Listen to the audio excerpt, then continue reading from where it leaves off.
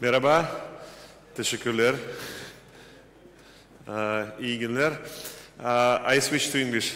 Sorry, my Turkish is not that good so far. As she was mentioning, I live in Izmir, in Turkey. And today, I want to tell you a little bit about the technologies that are probably most of you are using in the servers and what is happening now and so on. My focus would be on, first of all, what is Broadcom? Because with so many acquisitions lately, people just don't know who is doing what. So I will tell you what our company is. And of course, I will tell you more about our networking technologies, about our NIC chips, NIC cards, and how it is all connecting together to make the current modern server infrastructure in the cloud working. So, what Broadcom is? We are one of the biggest chip manufacturers in the world. We have companies like Intel, Qualcomm, Broadcom. We are not probably competing that much, but we all do the chips and processors to make all of this work. What is interesting about our company is that you see in 2021 we've done 27 billions of revenue, and we were investing a huge amount of it. So basically 5 billions out of this 27 were put into the new direction, into the new development. It means that all these high-speed interconnections I will be talking lately, they are actually cutting edge, so we really invest a lot to make it work. And we hold a lot of patents. I would say our company is capable now of doing whatever chip is needed. This is, I think, the most interesting slide because all those acquisitions, nobody knows what it is. Actually, I'm coming from this, let's say, green part, LSI company. I was working there 12 years ago. And then we were acquired by the company called Avago. Avago is actually a semiconductor division of Hewlett-Packard that was spun off, lived a little bit along, then made an IPO in 2009, and then they bought us. At the time, 2014, actually the company doubled. And then we acquired another big company, Broadcom, and decided to name ourselves after Broadcom because Avago was not that popular, nobody knew the brand, and Broadcom was a little bit more developed. Then there were several acquisitions. I think you heard about the latest one, which is coming. It's mainly software. You see CA Technologies, a software company, Symantec, enterprise software company. Brocade is the fiber channel switches, was acquired. And then the latest one, we are now in the process of buying VMware. It is still not happened, but let's see in the news. Hopefully it goes through. So, in terms of the data centers and the clouds, we are actually doing several things. First of all, it's a server storage connectivity. So for server storage connectivity, we have fiber channel HBAs. We have fiber channel SAN fabric, so basically those Brocade switches I was showing before in this circle. Then, of course, RAID adapters, SAS and SATA and NVMe now. And then we do some stuff for SSDs, HDDs. In terms of the chips, you probably never see them as the Broadcom chips, but they are also in a lot of servers. And of course, Ethernet NICs. The other side I want to talking a little bit later about is networking. So basically, but some sources are saying that with the probability of 99.5%, a packet sent in the internet is touching several of our switching chips during its way. So it's not even one, it's several of them is going to be touching. This is very interesting because what I'm going to be talking about, the networking cards, they are closely tied to the server connectivity, to the NICs. Basically, if you have a server and if you have a NIC card in there, it is somehow connected to something. And usually it's a switch with the Broadcom chip inside. Basically, you know, with all the protocols on the top of it, not a lot of people care what is really happening on the physical layer. When two SerDeses are looking one into each other with the optical lane, basically, we know that all the errors are going to be corrected anyway, right? So if some error occurs in the physical channel, then it will be corrected on the tuple level of OC model. But what is interesting, if the SerDeses are not very well aligned on the transmitting side and let's say on the switching side, you can have a drop of a packet, and then you will have to resend information. It will give you the additional latency and so on. So it is called BER, bit error rate, and this bit error rate is actually translating into the latencies you have in the end. So if you are using the same silicon with the same technologies, and we are actually using the exactly same SerDeses, when I was talking about this, you know, merger and acquisitions, all the companies, Avago, LSI, and Broadcom, we all had our own SerDeses. When we merged together, we made an effort, brought them to the same position, and basically all of our high-speed interconnects, they're using exactly the same. So in terms of compatibility, this is very interesting. We can compare us with the other manufacturers. You see, NVIDIA, you know, right? So they acquired a company called Mellanox. Now they have Ethernet in NVIDIA. Then Microsemi is obvious. They are doing some PCI switching and storage, some HBAs, RAID controllers, and yeah, PCI, as I said. And Marvell, you probably knew them from the name QLogic in the past. So QLogic was acquired by, in the end, Marvell, I would say.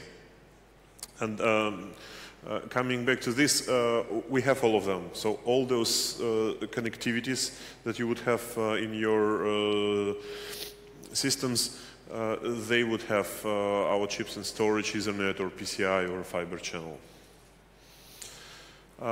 In terms of the products, when we are talking not about the chips, but about the cards that you are putting inside your infrastructure service, as I said, we have storage, SAS, SATA, we have Ethernet. I will be talking mainly about Ethernet today. And of course PCI. Let's say if you have an Intel-based or AMD-based or even ARM-based server, the PCI lanes, if you don't have enough of them, you can use PCI switching to get more PCI connectivity. We're also doing this. This company was called PLX and was acquired by, I think, Avago as well. And then, of course, fiber channel, EMULEX, don't forget, but probably you're not touching it that much in the cloud infrastructures. It's more, let's say, enterprise type of storage. Interesting thing is about the Ethernet trends, what is happening currently on the market. So you see two different pictures. We have cloud and we have enterprise. They are different but going the same direction. So you see 1 gig has almost disappeared in 2019. We still have 1 gig for, let's say, IPMI, for connecting to your servers, for managing things like that. We also have 1 gig, let's say, in industrial applications, but in the cloud data centers, it almost disappeared. Same goes for with enterprise world, but a little bit, let's say, with a little bit delay in terms of the timeline. So basically, we can say that currently all the clouds, internal cloud connections, are 100 gig plus. and our current enterprise, they are moving from 10 gig to 25 gig. It's also an interesting trend. You know, lately we had huge problems, you know, after the pandemic started, then people started to demand a lot of, let's say, Wi-Fi routers, notebooks and so on to start working from home. And basically, it is still there. This semiconductor crisis, it is still there. So if somebody is ordering chips, the delay between the order and the manufactured chip is probably about 50 weeks, about a year. Still there. We actually trying to work with this because, you know, nobody will work in these circumstances. Nobody will order and get your, let's say, Ethernet NIC card in 1 year. So what we do, we actually, we changed the nodes. You know what the node is when the semiconductor is manufactured. You have 40 nanometers, 16 nanometers, 5 nanometers, and so on. So basically, what we've done, we moved from 4028 to 16.5. Why does it matter? Because the newer the process is, the more capacity you have. The main player in this market is TSMC, and basically whatever they built now, they built in the nodes of 16/5, even 3. I heard that they are doing the new fab on 3 nanometers. So basically we are getting rid of the older devices, moving to the new ones because there is a better availability, we can manufacture it. Not all the manufacturers followed this path. Somebody said, okay, I am still fine, I will try to manipulate it, but we changing to the better technology nodes. Then we are increasing the number of the factories who are doing boards for us. And of course, multi-source, so we have many projects where we source the materials to make it happen. We're increasing the test capacities because the semiconductors, when they are done, you need to test them. And of course, we do the buffer stocks to ensure that we are good. And you see, as a result, since 2020, we significantly increased the production capacity. So especially in the NICs, this is mainly about the NICs, we are really trying to get to the position #1 in the top manufacturers, and we put a lot of efforts there. What we also wanted to say here is that we have all the speeds. You see, from Ethernet standpoint, we still have 1 gig, pretty popular because we have 4 ports. For, let's say, routing and things like this on the server base, we still have 1 gig. And the latest chips we are having, they are already support 200 gig link speeds. In terms of the form factors, you would probably be interested. You see we have OCP. OCP stands for Open Computing Platform, which was started many years ago with the guys from Facebook, but it's now actually getting to many different projects, including the data centers and so on all over the world, not only Facebook. So you see we have 2.0. It's a little bit going down, and then the next one, OCP 3.0, has popped up. So we have many cards in this form factor. And of course we are having the standard PCI NIC. And in the markets you see we are very good in telecom, we are very good in the cloud, enterprise, machine learning, storage, actually, everywhere. So this is how those cards usually look like. So for example, for OCP 3.0, we have different form factors. With the normal PCI, we have the normal PCI card. Also, you can see how the, let's say, this connector that is making the connectivity happen is changing. You see for 1 gig and 10 gig, we had copper cables, the standard RG45. For 10 gig, we had SFP, and For you see SFP, SFP+, SFP28, they are actually all backwards compatible. And for the quad lanes, it's 4 times several optical lanes. We see the trend moving from QSFP+, which is 40 gig, 4 times 10, to 200 gig with the 4 by 50. Those are the cables. We can use optics. This is called active optical cable, and we can have the copper as well. Distances are not huge, 3-5 meters maybe maximum, but copper is still used there. So let me show you a little bit about the chips. I don't want to put a lot of attention on what are the differentiators. NX1 is the 1 gig. You see we're still making them. Whitney Plus is a 10 gig chip per lane, so we are still doing them. You see the nodes. I was showing this 65 nanometers, 28 nanometers, and then our flagship chip, which is Tor. It was recently designed, I think in production for about 3 years. Now, it is already 16 nanometers, and the next generation is going to be 5. And we are actually moving the majority of our customers to this Tor currently. And this Tor, also interesting thing is here. So we are changing the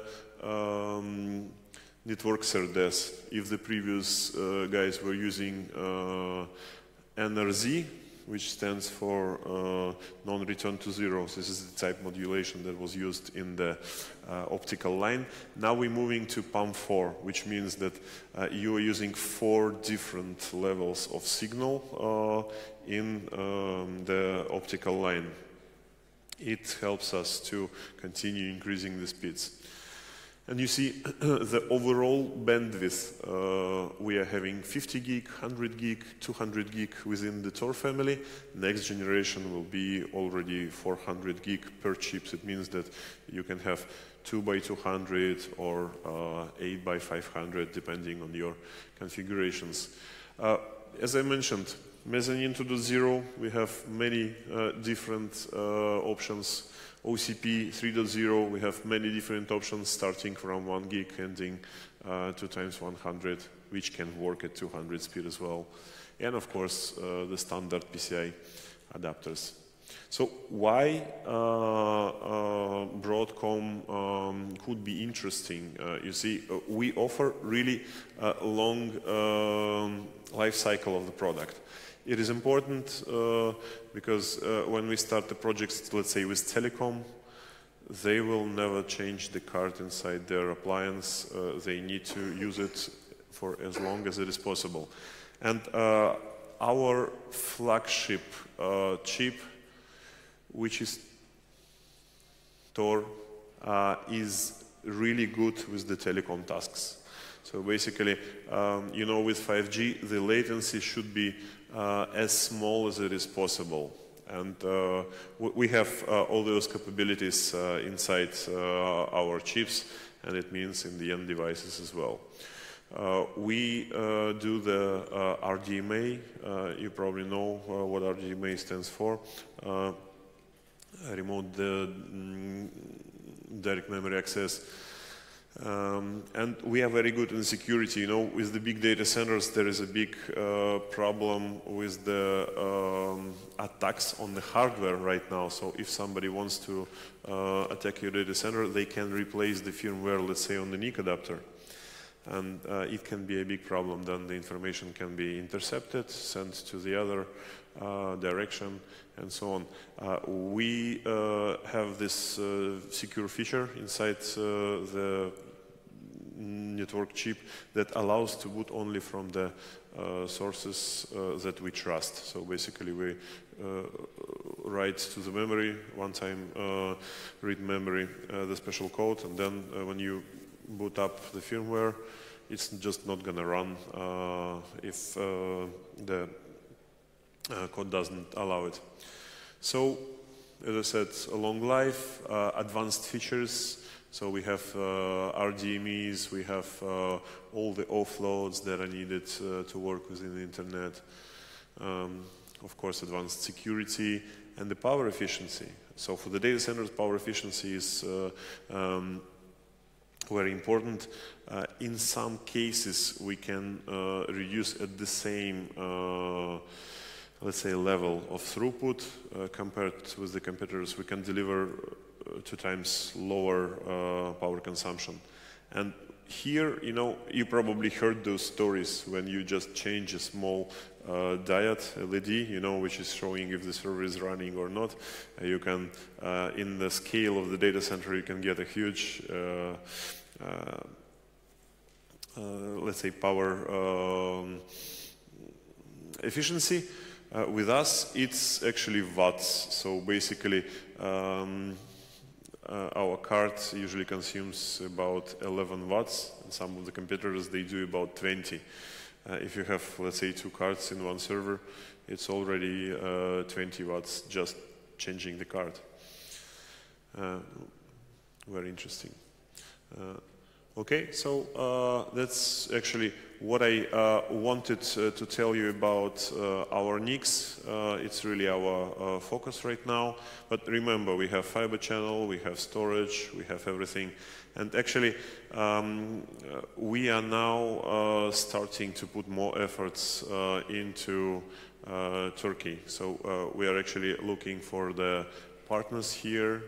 If you have interesting projects, if you have business-wise interest in integrating our products into your solutions and so on, please come to me and we will talk.